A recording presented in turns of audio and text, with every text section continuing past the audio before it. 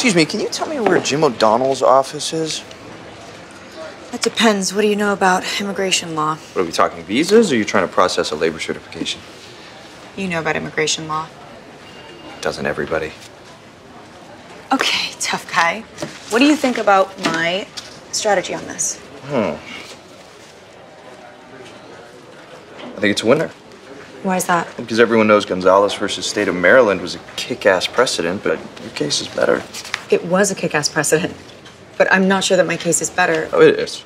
Well, what about Viteri versus... Trust me, it's better. Viteri needed magic dust and a sympathetic judge to win. Have we met? Nope. But I'm Mike, by the way. Claire. Are you sure? Because you look very familiar. Oh, that's probably because I've been delivering packages to your office for the last 2 months, but you haven't given me the time of day because you didn't think I was smart enough for you.